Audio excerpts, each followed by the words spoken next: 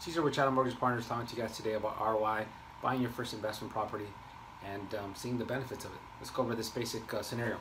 So number one, let's just say you're buying a property at $500,000, your down payment is $17,500, and you're buying it with FHA because it's 3.5% down. Closing costs are $9 grand, and initial investment is $26,500.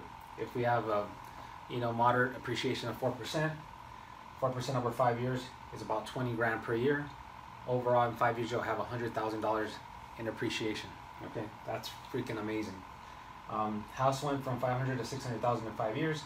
Paid down the mortgage. Let's just say in those 5 years, you paid down the mortgage by like maybe anywhere from probably like $30,000, right? Because you already came in with an initial investment of $26,500.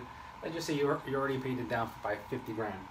So that will add another, 100 plus 50. That's 150,000 in equity. Let's just say you have IRS tax savings of, in 5 years, up to 36,000. That's a total of 186,000 net worth, guys. So that's one of the main reasons your ROI on buying a property opposed to renting is so, it's huge, right? Because of the fact that when you're renting, you're not really getting any benefit whatsoever, aside from the fact that you can actually get up and go. And I know a lot of people have been talking about, hey, well, it gives me freedom, and that's amazing. I mean, this is the plan, though. You want to buy these properties so that way it can give you that freedom to live wherever you want, even if it's renting. So that's what a lot of the the gurus are out there talking about. Hey, rent, but technically have properties that actually pay for that rent. So if you guys have any questions or you guys want to shoot me a scenario, feel free to reach out to me. Again, this is Cesar with Chatham Mortgage Partners. We'd love to be able to help you and guide you. Thank you.